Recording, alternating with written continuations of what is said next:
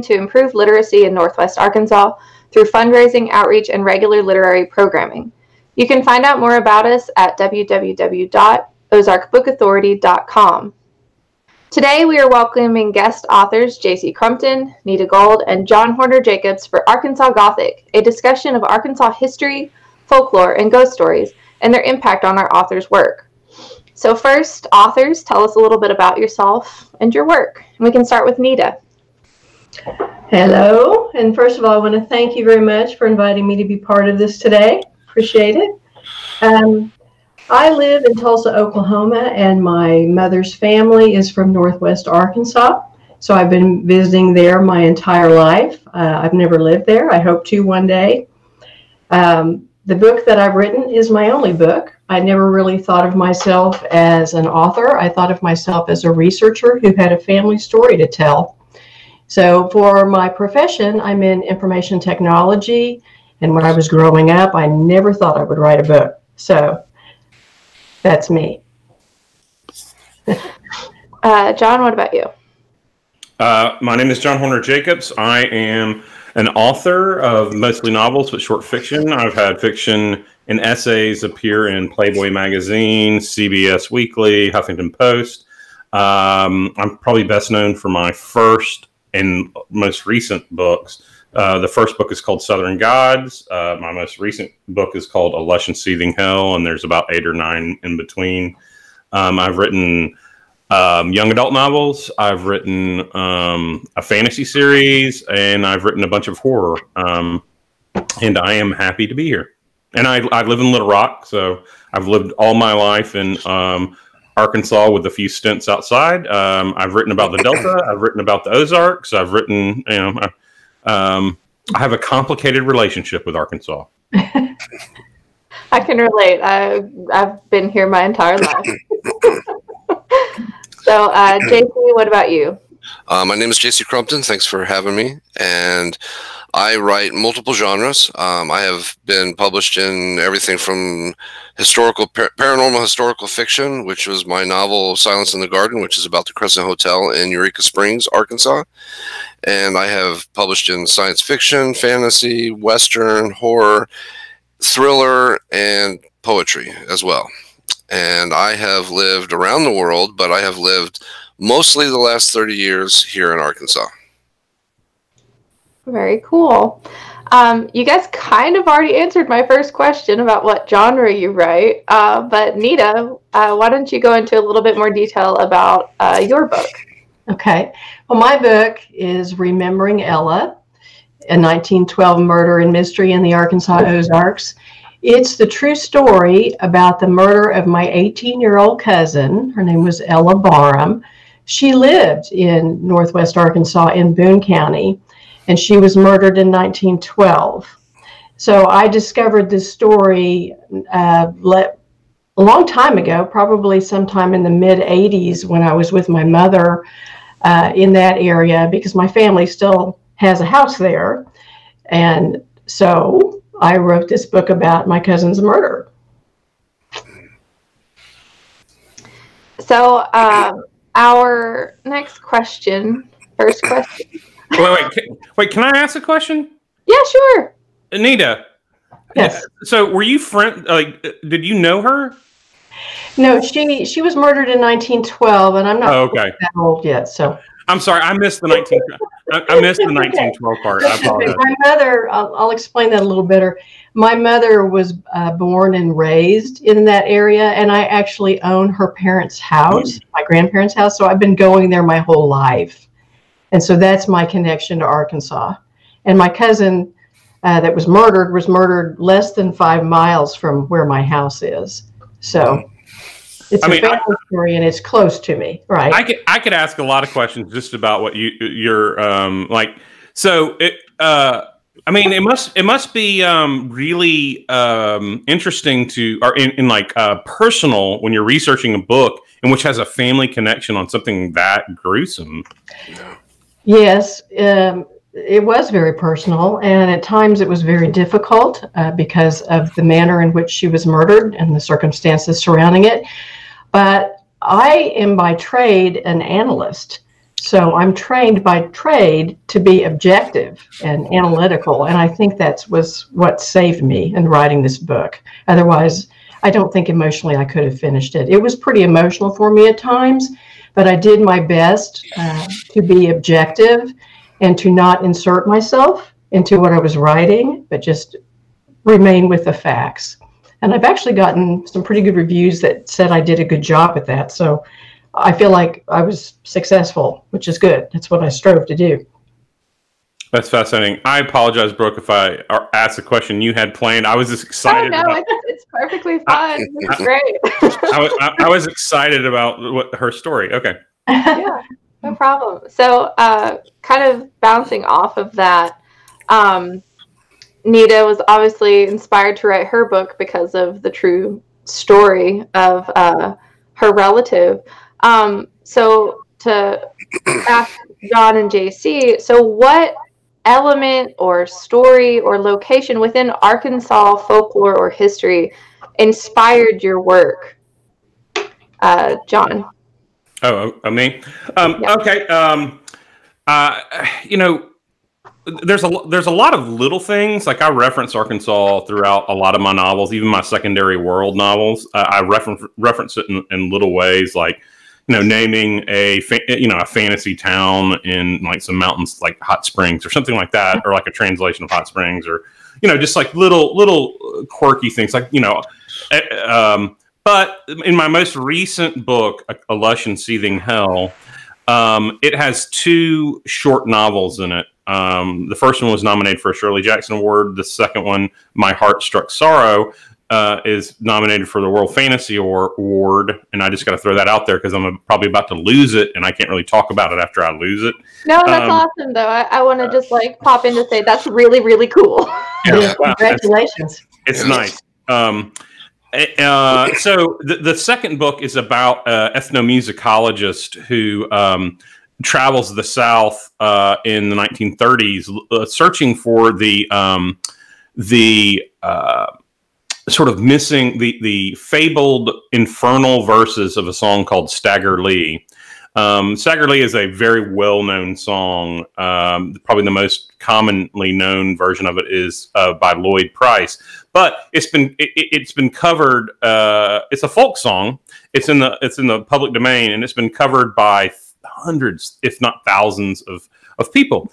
And in it, it describes a murder by Stagger Lee of Billy Lyons, and it varies from region to region, from place to place. The details are always different, but usually Stagger Lee dies at the end of it. In the sort of infernal verses of the song, he goes to hell and kills the devil and becomes king of hell himself, which was this ethnomusicologist. Those are the verses he's hunting for. And it's based on a real bit of American history, which is the story of Alan Lomax.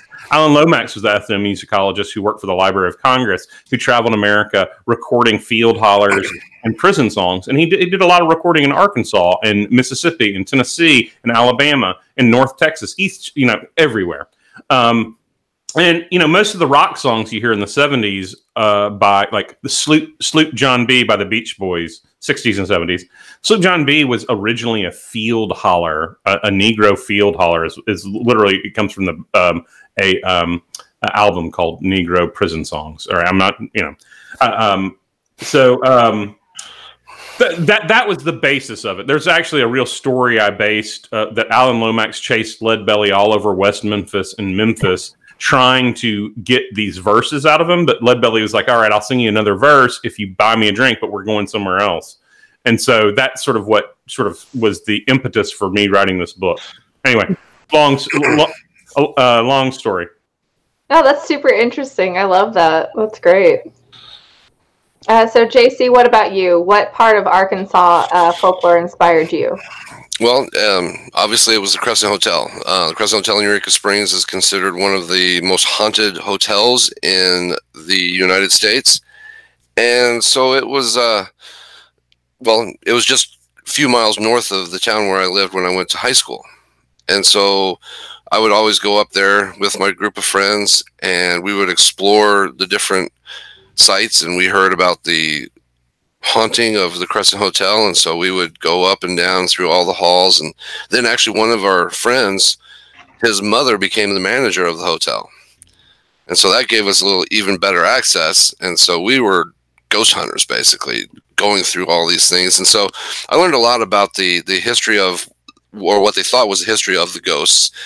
And when I decided to, one day I just decided to put it all down on paper, and it was because of my experiences with that hotel itself.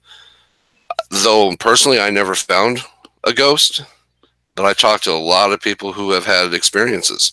My brother-in-law and his wife had one of their anniversaries there, and they told me some stories that they experienced while they were there. Up on the top floor is, well, now it's a pizza restaurant, but it used to be called Doc Baker's Lounge, and I'd go up there and I'd talk to the bartender for hours and hours, and she had all kinds of stories about the place, and nothing that she had personally experienced, but all the other employees that would talk to her. And so, I mean, I got a list of all the different ghosts that could have been there, and I just put them all together in this book. I learned the history that the Crescent Hotel used to be the Crescent College Conservatory for Young Women back in the 20s, and I based my story at that time. So, and that's what influenced me, because it was history. It was right there in my backyard. Yeah. Oh, that's really cool. I still haven't been to the Crescent Hotel. I've lived here for 10 years now, and I still have never been. So I do have ghosts freak me out. So you've got to go. When it's I was a beautiful building too. Yeah, it's beautiful. Yeah, it's fantastic. When I was a musician in my 20s and 30s, we would play there often, and they would often set us up with rooms, and that was always fun to, wander the halls. And then it was interesting because I got invited to a book event there, a few years ago, and we stayed in this little side house. But there's ghost tours there now, all the time. I mean, probably not in pandemic, but they're really monopolizing on the most haunted hotel in America or whatever. Yeah, I think I picked up a pamphlet for the haunted tours earlier this year, and then the pandemic happened. So. Yeah, it also has a fantastic brunch with lox and omelets. I'm just throwing that out there. I love breakfast, so I will take that recommendation. Yeah. So, going into our next question, so what sort of research did you do as part of writing your book? And I know, Nita, you've done a lot of really interesting primary source research. I'd love to hear about what you did for yours. Well, I tried to make a list of everything last night just so I could remember everything, and I finally just gave up. The list is too long. I relied on a lot of primary source documents. Newspapers, I had, I think, over 500 newspaper articles. All of the legal documents surrounding my cousin's, the trial for the person who was eventually convicted of her murder. He had of course, a regular trial, and then his case was appealed to the Arkansas State Supreme Court. So I have those records. And then his attorney tried to get the case heard by the U.S. Supreme Court. So I have some of those records as well. Those were instrumental, and I consider them to be the sources that were closest to the truth. So I kind of wrapped everything else around them. Lots of books about Arkansas history, especially academic books on the Ozarks. Historians, I've got some friends who are historians because of this, and I think a lot of them, because they put a lot of time into what they do and learn. Dissertations that people have written. There was one dissertation that a lady wrote on some 1910 axe murders that was kind of interesting. I studied early 20th century law, criminal law. That was fun. Death certificates, lots of things that you would find in genealogy, right? Because I'm researching the times and the people. So like death certificates, cemetery records, gravestones, marriage records, military records, property tax records. And one of the things that really was very helpful to me is I inherited all of Ella's remaining personal belongings, which is a collection of letters and postcards that men and some women wrote to her from 1909 up until right the time of her death. And there were also some women who wrote her mother after her death. And I have some of those letters. So that gave me some special insight. Maps, lots and lots of maps, land records to help reconstruct where things were at the time, Civil War pension applications. I mean, it really runs the gamut, you know. And then people, too. I interviewed a number of people, but you have to be really careful, I think, with oral history because it's history and it gets distorted over time as it's passed down from generation to generation. So I think it can give you a lot of good leads. And I think that those leads need to be corroborated with other sources to really gain the truth. So those are some of the high points of my research. I could go on, but those are some of the main things I did. Well, and that was part of like your whole reason for writing the book too, was to kind of dispel those myths and the folklore around her death. Right, that's correct. Because you can just do a Google search on her name and you can find ghost stories. There's books that have been written about her. Here's one. I'll show you this. If anybody can see that. All kinds of things, easy to find. And they're usually based in, there's a grain of truth, right? In almost any folklore, there's a grain of underlying truth, but it just takes some wild bents at times. So my whole intention, as you said, was to tell the whole story as much as I could find over a long period of time and to dispel all of the facts, to bring out the facts and dispel all the folklore and the myths that have come about the last 100 years. I think that's great. Like, it's funny because, you know, thematically you're kind of like the antithesis to the topic, but it's really fascinating how you took those stories and found the truth. I think it's great. Thanks. Yeah. So, John, you mentioned kind of taking bits and pieces of Arkansas and hiding them in your work and things like that. But have you done any sort of in-depth research or study to better bring out, I guess, Arkansas in your work? Well, yes. I mean, because Election Seething Hell takes place in 1938, Arkansas, so one of the great things about being I'm writing fiction as opposed to our historical fiction, but as opposed to nonfiction, is there's not this rigor of academic accuracy. So what I do is I read widely and copiously about the era and the place, yes, and just sort of let it filter through my awareness and pick and choose the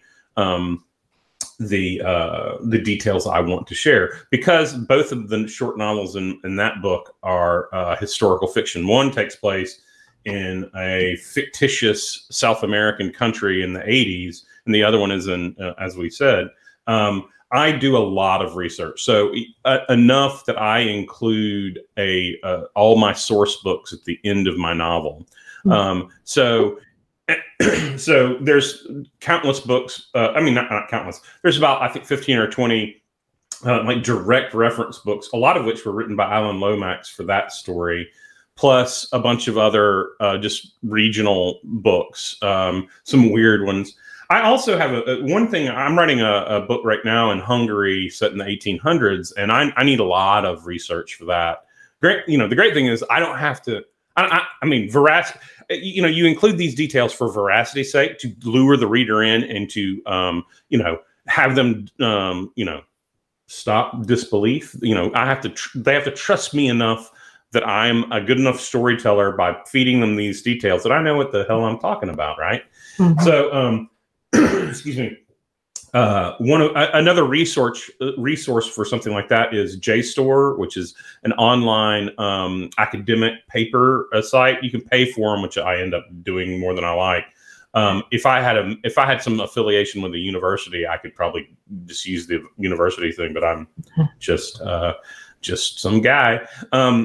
But the good thing is I'm just write all that off on taxes. But JSTOR is a good resource for anything you want to research. That's true. I have to chime in on that and say I second that motion. It is a very good resource. And it's weird the way I'm pronouncing it. And if we could put it in the text, it is JSTOR, and I couldn't tell you off the top of my head what that acronym is for. It's like journals, scientific, I don't know. But you can find it online easy enough. And you can make a free account if you are a writer. You can make a free account and you can download, I think, 10 or 15 or 20 papers to start off with free. So it's come in real handy for like looking up like what does the 1800s Hungarian dress as, or whatever, you know, or what is their garb, or what, you know. So it's those are sort of my techniques. Yeah, I've used that as well. I also tend to write historical based fiction, and the current thing I'm working on is 13th century Scotland. And so I'm having to do a lot of research, and I'm kind of like you in that I just read a bunch about the era and just absorb as much of it as possible. Yeah. Do you have a good Scottish accent? Aye, lassie. Aye. That's really a pirate, but you gotta have a good Scottish accent. That's true. I need to practice on it probably. So I have a question for you. When you do all of this historical research, at what point, I mean, there must be something creative that kicks in at some point that makes you want to create a story about it that is fiction. And, you know, my mind just doesn't go that way, right? Because I tend to be, you know, I'm nonfiction. So how does that work? I mean, do you get an idea about the place and the time first? Where does this begin in the creative process with you? You just think, I want to start writing about Scotland, or yeah, John. Me? John, you answer, yeah. Okay, so I like horror. I mean, I'm a horror hound. I like horror movies. I like vampires, zombies, ghosts. I like all that stuff. I can tell you specifically, the book I'm writing is sort of Dracula adjacent, right? And I was reading a book called Organized Crime and Antiquity, right? That was the book I was reading, and it's just like essays about about organized crime, and like in history, a lot of what you think of as patriarchs, as men of influence, and his people of historical import, were really like amassing power through criminal enterprise, like. You know, it goes through Greece and everything. And I was thinking about that in relationship to, because I was thinking about doing a Dracula-esque sort of story, and that deals with the patriarchy, right? And so that was sort of like the starting point. And then I started thinking, well, you know, Dracula in the book by Bram Stoker is like, he's super powerful. He's a vampire, but homeboy, like he has no servants. He like in Transylvania, he has to go down to Borgo Pass and pick up Jonathan Harker and like act like he's the coachman. And, you know, and hide his, and he has to do all his own errands. And it's like, if this guy was a lord of Carpathia, you know, if he was just like lord, he would have at some point had power and servants and influence in the region. And I was more interested in sort of that. And so I thought, well, if he's, you know, this vile, evil, you know, man, he would have tried to consolidate power through, or you know, crime, the channels of crime, right? That's how men of that time did, and it's through indentured servitude. It's through really milking the populace, not bleeding the populace of their wealth, and so I really sort of that was the sort of impetus for the idea. So I've been exploring really Dracula more like a you know, a remnant of 17th century lord of the Carpathian Mountains rather than the vampire, which he still is. But I mean, so that was my sort of idea behind it. So in some ways, you're trying to inject some reality into your stories as you would see it? Sure. Yeah. I mean, like every novel, every story, whatever, however fantastical it is, has to be grounded in some sort of truth. Now, we get to play with what that truth is and how we deal with it, you know. But if it doesn't have, let's not say truth. Let's say the ring of truth. Like, you know, ultimately we're dealing with the human condition and, you know, the propensity of the human condition. So there are land barons out there that I'm looking at that do the exact same things that Dracula does. Just they don't also drink blood. They just do it, you know, economically. So that is, yeah. So yeah, I mean, we try to use as much truth as we can, as long as it's exciting. And you kind of touched on it before. It's like bringing authenticity in to maintain the suspension of disbelief and to kind of ground your fiction and fantasy in reality. Yeah. That's how I approach it. So agreed. I mean, David Mitchell, and I'm sorry, I think JC has something to say, but David Mitchell, the guy who wrote the Cloud Atlas, he has this simple rule that in any scene, if you can give 3 had to be there details about what's going on, like that are just individual to that scene, that those like on a granular level of engaging the reader, those are what you do. Like the smell of something, the feel of something, and you know, like the way, you know, the condition of something.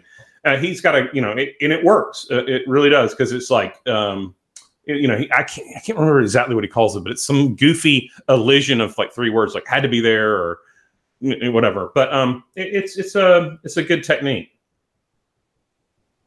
So, JC, what kind of research did you do as part of writing Silence in the Garden? It was extensive. It was lots of walking, lots of talking. Spent a lot of time in the Eureka Springs Library, which is this amazing goth building in itself.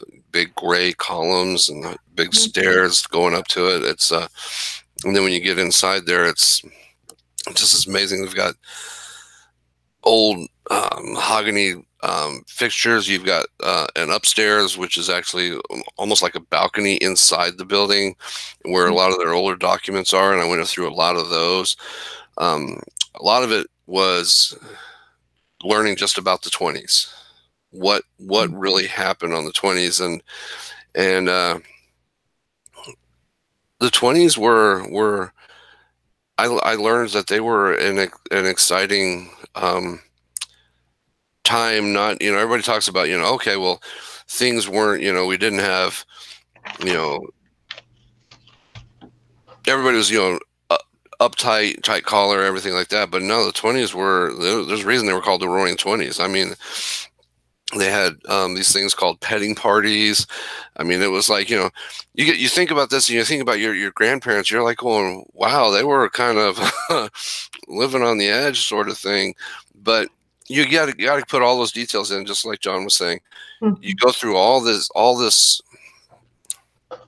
the details, just so you can put just a couple things into the story that make the reader say, oh, yes, this is very plausible. This was probably there. He's been there. He knows this. As I was doing my research on specific topics within the story that I wrote, Silence in the Garden, I created a character. I thought I was creating him. And this is a weird story. Thought I was creating the superintendent of the school, the principal, and it turns out that the guy I created was exactly the one who really was there, who was actually became an Arkansas senator, Richard Thompson. And he's the guy who founded Ozark Waters. So it was like, it was like, though I never found any ghosts, it was like somebody was whispering in my ear as I was doing this book and doing all the research into it. I had to look at lots of old pictures. What did the area look like? And that's why I have a character in there who is the descendant of the owner of a logging company, because the Ozarks that we see around us is not the Ozarks that was there in the 20s and 30s. It was almost barren of trees because of the logging industry. It was just totally, and that's really what kind of added to the Great Dust Bowl in the 30s, was the improper farming techniques in Oklahoma and Kansas and all that area. But then also, as that wind was coming through this area, it picked up all the dirt because there was no roots to protect it here in the Ozarks. And so, you know, I have it. Silence in the Garden. There's a garden at the hotel, but for the most part, the area is barren, and so you have to learn that sort of thing. You have to be able to put that in, because you know, as soon as you put something in incorrectly, someone's going to find it and they're going to call you out on it, and you're just like going, well, great, that's, you know, everything's up in the air. But no, it's lots of papers, lots of talking, lots of roaming around. I mean, I just roamed that town so much. I went down and talked to a lady at the lake that I have in the book. She owns the resort there, and she started telling me about the connection between the Crescent Hotel and this lake. And so I'm like, oh, okay, well then I have to add this into it and make it a real part of the story. So, Ash, I have a question for you again. It's kind of a similar question. You know, you're finding all of this fascinating history that's real. I mean, right. So why don't you just write about that? I mean, where does it? Why do you have the need? I'm asking this just as a general question of fiction authors, right? Because I'm not one. Why do you have a need to take something that's so rich in history, that's so interesting all on its own, and make something else up? Where does that come from inside you? And you know, you do all this research, and what you've said is great, and I can relate to what both you and John have said about getting to know the era and the time period. I mean, I've seeped myself into Ozark's history, and I love it. And that's probably where I will stay if I continue to write. But there's so much there already. Why do you feel a need to change that? I'm just curious, especially with the Crescent, because there's so much already there that's real. You know. Well, I'm not interested in being an academic. I'm interested in telling stories that are exciting and engaging. Right, so, and I'm not an academic. I've had 2 history classes in my life. But I mean, but ultimately, you are, in the sense, if you write a nonfiction about history, you are an academic, because you have to do all the research. Like you went on for about 5 minutes listening to all your sources. Like that is not my intention. Is not to tell every detail of history. My intention is to tell an exciting story that talks about some part of the human condition, and do it on something that I'm interested in, and with a subject matter that I think that I prefer. But like the question of like, why don't you just write about Hungary in the 1800s instead of telling the story? Right. It seems to be like it has a value proposition in it that I'm not entirely down with. Like, when you write your story about why don't you write fiction and make it a better story with a good resolution? Like, I mean, you can turn it around. Yeah. Like, why don't you write something that's a little bit more fun to read? Right. Like, you know, so I mean, it's just like, it's personal preference. I don't like Brussels sprouts. Right. I don't argue with anyone else who does like Brussels sprouts. Well, you're completely wrong, John, because Brussels sprouts are delicious when they are roasted. No, I agree with John. I agree with John. I'm asking about using the Crescent because it is a fascinating place, and because it's the Ozarks, you know, and I love it. So, where does it turn for you? Where does your mind start going, oh wow, you know, I could add here, and this would be, I mean, the story is really just a setting. The story is really just a setting. The Crescent is just the setting. The actual story is actually about the battle between class distinction. Oh, okay. So that, and I put that in there. the main characters are, you know, because the Crescent College Conservatory for Young Women was a private college, and they attended to the wealthy, and that was because of the economic situation at the time. The hotel was suffering, and so they had to open the college so that they could bring more money in. And one of the other characters is the daughter of the driver of a senator, and so she basically has a scholarship, and so it's about that battle between those two groups of people, and that's what the real story is about. It's not the story of the Crescent; it's the story of that battle. And those just happen to be the things that create the ghost. I see. I think that's a really good point. Like, talking about all of this research and stuff goes into, like, it's a setting. It's this, you know, it's the atmosphere. It's the feeling that you get by having a story set in this place. And you can have those, you know, realistic details and maybe some truthful details, but it's like the story isn't really about that history. Right. And that's kind of how it is for me, is I just get obsessed with something and I want to learn about it, and it turns into a book. And it really boils down to, for me, the reason I don't write history, like nonfiction, is I like magic. Yeah. And magic isn't real. That's right. And I really respect people like you three who have such creative minds. And that's really what's driving my questions, because my mind doesn't work like that, you know? And so I'm always interested in how you think and what gives you ideas for your stories. And I totally understand the setting as a background, you know, but at what point does the creativity take over? Because that doesn't happen to me, right? It's not part of my chromosome. So it's like, how does that work? You know, I'm just curious about it. It's great that you can do it. I mean, one of my best friends is a fiction writer, and she tells stories about Oklahoma, and she weaves a lot of Oklahoma history into her books. And I'm just fascinated by it. You know, every time I read one of her new books, I'm like, wow, how do you think of this stuff? So you guys do phenomenal work with what you do. I mean, there's no way I could be that creative. Well, the funny thing is, I was talking about this with my wife last night, and I said, you know, one of the things you learn as a burgeoning writer is, you know, write what you know. And I actually put a lot of the situations that I have found myself into my stories. I just blow them up and make them much more exciting than what really happened. So it's like you write what you know, and that's why you do all the research, so you know it, and you set the setting, and then you just put that story in there. You make it something more than what it is. So it feeds your creativity to learn about it. Yes. I see.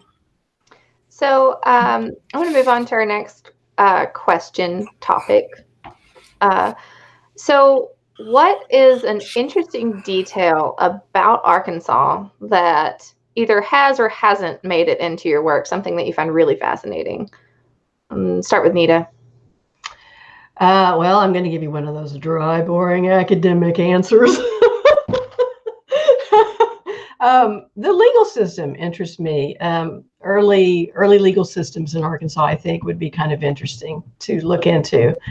I don't want to go into too much detail because I don't want to give away too many of my ideas, but it would not be dry. It would not be boring, because I'm really not an academic. I mean, like I said, I haven't studied history very much. I've studied a lot of Ozark history and Arkansas history, but not formally, okay? I write because I love the place, and that's why I study it. So my idea has to do with different areas, I would say, of the Arkansas Ozarks, focus a little bit on the legal aspects of some things. I really can't say too much because I don't want to give my idea away. But something fun. This would be fun. It would not be, I mean, if you looked at all of my book, I don't know how many of you have seen it. It's a good sized book, and it's very detailed, you know, and it moves pretty quick. I have very short chapters. It reads like a story. But the next one I do, I think, will be a little lighter, but my goal would still be educational as well as entertaining. You know, I don't like to read some of the dry academic things that I think, John, you were alluding to, but you know, there are some really good academic writers out there. I'll say that. You know, I do think, I just had a thought, is, you know, your book about Ella could you know, inspire a fiction writer to write fiction based on your research. Like, it's kind of like, but I mean, I spent so long trying to dispel that. But you're right, and you're right. And actually, my friend that's a fiction writer has asked me if she could do something like that. So, yeah. you know, but I think, you know, to me, both definitely have a lot of value, whether you're, because I read a lot of nonfiction, and because I do write historical stuff, and it inspires me, these real stories. So, you know, I don't know, I just think it's cool. Yeah, I mean, some of my favorite books are fiction, believe it or not. Yeah, how dare you cross the line? We're not allowed to do the opposite genre. Nita, you keep saying that you're not an academic. I'm going to have to agree with John in here that you are actually an academic.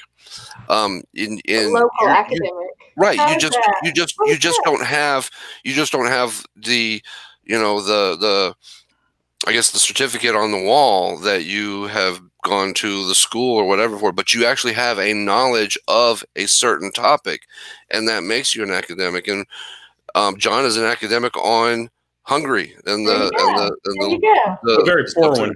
Yeah, but you have a knowledge. I have a knowledge about the Crescent Hotel. That's true. And that's history. And so, and that is academic and historical, that we just don't have the associated paperwork to go with it, but we do have the experience and the knowledge base. Yeah, we all have that in common. Really, we do. All the research. So, John, what about you? What's an interesting detail about Arkansas that you found in your research, or that has made it into your books? I mean, I've got quite a few. I'll tell you one that no one really will nab from me because it's real personal. But at some point in the future, I'm going to write a story set in the 70s.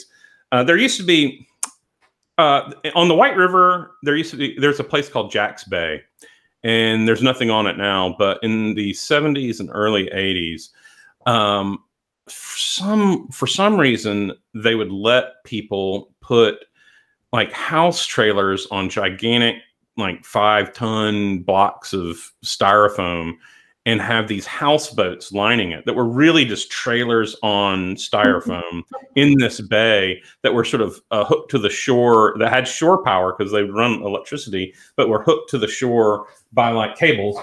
And they were, I mean, they were just roguish, like gross house trailers on, you know, on pontoons. I know exactly what you're talking about. I have seen these before. Yeah. Well, we had one. And its name was Fat City. And there was like a nest of water moccasins living underneath it.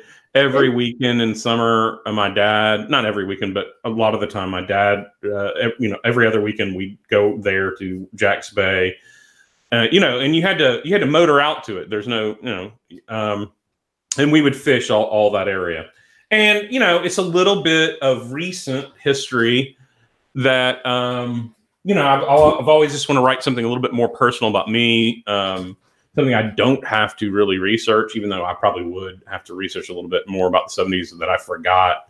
But yeah, that's, you know, it's just something that's a little bit less rigorous in the sense that you know, it takes place in a different time, and yeah, I think that would be fun to do.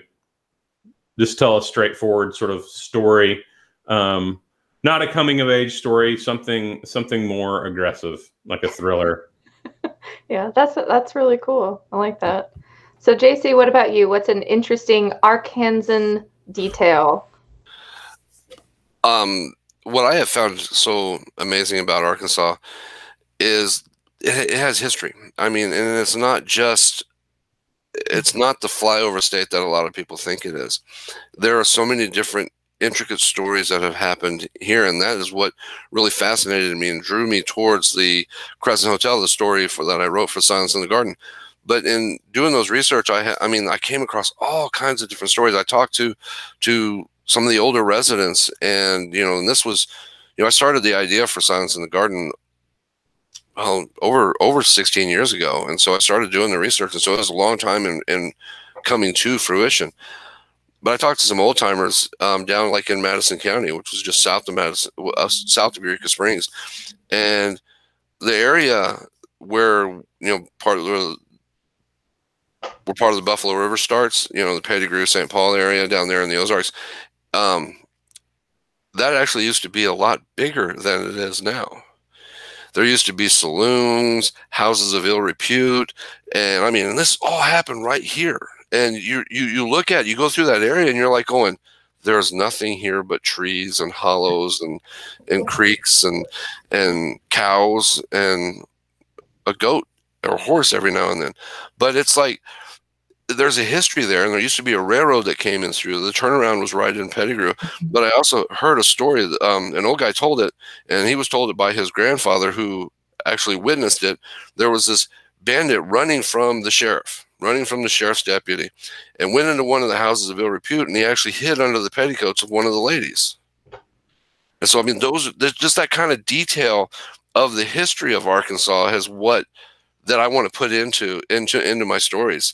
And actually, because of some of the events that have happened down in that area, I'm thinking, my Detective Peterson in Silence in the Garden maybe has another adventure that happens, a few years after that.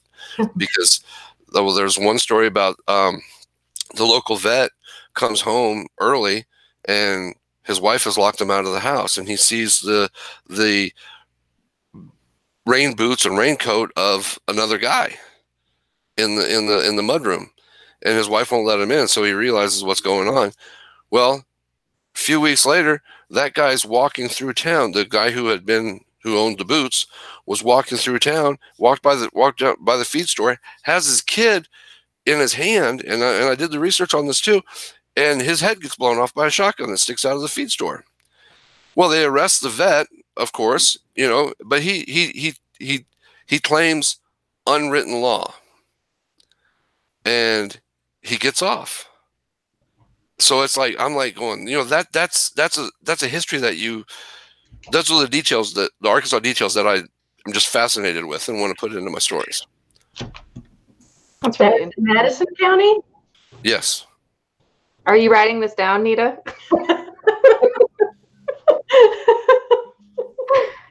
So we are coming up on time. So I'd like to give you guys an opportunity to share about your book, your latest work, and where people can find you online. Nita, would you like to go first? Sure. So Remembering Ella is, it was published by Butler Center Books, which is in Little Rock, and it's distributed through the University of Arkansas Press. So it's available pretty much most places where books are sold. You can buy it from Amazon, Barnes & Noble, all the normal booksellers. My website is rememberingella.com. I also have a Facebook page called Remembering Ella Barham and a private Facebook group. My book has a map in it, and a lot of people are taking the map that's in the book, and I've even had some people that I don't know from Tulsa take the map, and they go to the location and walk the crime scene, and then they take pictures and post it on my Facebook page in my private group. So you can find some information about things there too. Very cool. So John, what about you? What's your latest book, and where can people find you online? I have 2 books out right now. I have Lush and Seething Hell. Is that reversed? It's clear to me. What? It looks right to me. Okay, I have The Lush and Seething Hell and Murder Ballads and Other Horrific Tales. Lush and Seething Hell has been really, I've received a lot of, just good acclaim for it. I have some exciting news regarding it that I can't talk about, but unfortunately, this is available everywhere. Murder Ballads and Other Horrific Tales has the sequel, a novella sequel to my first novel, Southern Gods, and it has a bunch of other stories that are like, it's got like a Viking story. It's got hauntings, artificial intelligence stories. It's just a smorgasbord of horror, science fiction, fantasy, and crime noir. and these are out. You can find me at John Hornor, Hornor. It's almost like horror, but you strike the second R and replace with an N. And I'm most active on Twitter. I don't really like Facebook. I do a lot of lino cuts and art. So I post like art stuff on Instagram. I'm not really a big pusher of books on Instagram or Facebook, but I do a little bit. I love the title of your new book. That's great. Thanks. Love it. Thank you. All right, JC, what about you? You can get my books anywhere you buy your books, barnesandnoble.com, amazon.com, even walmart.com. Can you read mine, or are they reversed? Yeah, they're good. Okay, they're reversed to me, and that's probably why John was also asking. But Silence in the Garden, the Cardboard Heroes is a collection of poetry and short stories, both previously published and new, just in this book. And it has a wide range of genres, from science fiction, Western, horror, fantasy, even a thriller that I thought was just a thriller, but somebody read it and they told me that it was a romantic thriller. And so I guess I've kind of delved into that aspect. Right now I'm working on the edits for my next book that will come out next year, which is a science fiction mystery. And writing wise, I am working on a historical horror about Vikings, actually, in Greenland. And to some of the questions that Nita asked earlier, how do you look, do your research and then have an idea about it? Well, the idea came along when I was doing some just random research, because I'm nerdish like that. I like to just learn things randomly, and I lived in Iceland, so I know about the Viking history. And I was looking at Greenland, and the historical record, they have 2 Viking settlements that happened there, but archaeologically there's 3 settlements. And so I'm like sitting there thinking, my mind starts running, and I'm going, what are the events that happened that made the 3rd settlement be written out of history? And so there it becomes the historical horror. There's a horror element to it.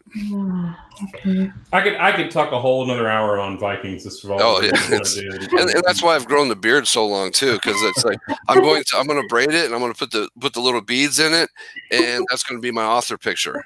Nice. This is 2 years worth of growth, so it's I got a little bit longer. Don't put any runes. Don't get any rune tattoos. You'll regret it. I was in the Navy. I have my tattoo from the Navy, and I have decided I'm not going to be adding much more, especially as I get older and the skin starts getting wrinkly and things like that. But you can find me at jc-crumpton.com. And I haven't updated my blog in a while because of the pandemic. I've been kind of in limbo about a lot of things. I do have a JC Crumpton author on Facebook, and my Twitter handle is @CrumptonTales. Awesome. So I want to thank you guys again for joining us today to talk about your stuff. Thank you for having us. And thank you to all of our viewers for joining us today for Ozark BookCon 2020. Once again, this program is produced by Ozark Book Authority, a local nonprofit with a mission to improve literacy in Northwest Arkansas. You can donate to us at any time at www.ozarkbookauthority.com/donate to help fund events like this one. And actually, we have like maybe 1 minute left, and we have one question from a viewer. Do you believe in ghosts for real, or is it all ghost hunters and flavor and dolled up history? Quick answers. Nita? Yes. John, what about you? Absolutely not. I mean, it's ridiculous. Like a fiction writer. Yeah, because I like fiction, because it is fiction. And it's like I don't believe in magic. I don't, and ghosts are ridiculous.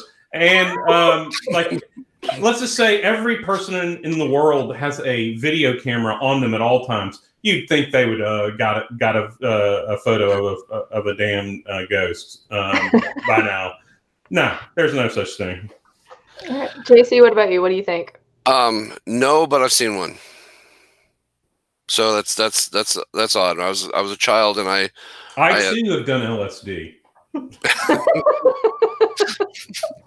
But yeah, so no, I like I said, when I did all my research for Silence in the Garden, I never found or saw anything myself. And in the years that we were up, you know, when I was a kid and as a teenager roaming through the halls up there, I never saw anything myself. And it's supposed to be the most haunted. And talking about ghost hunters from Sci-Fi Channel, they actually saw something that, or they said they saw something that they couldn't explain there at the Crescent, but I never saw anything like that. And I had a lot more years there than they did. But you know, I like writing about it. I'm a fiction writer, just like John said. Oh, cool. So that's it. Again, thanks. And we've got an interview with JC coming up at 12. I believe we've got an interview with John coming up at 1. And then Nita had a reading earlier this morning, which we will have a permanent link for tomorrow, I believe. So again, thanks for joining us. And I guess we'll see you all later. Thank you for having me. See you guys. Bye. Bye. Bye.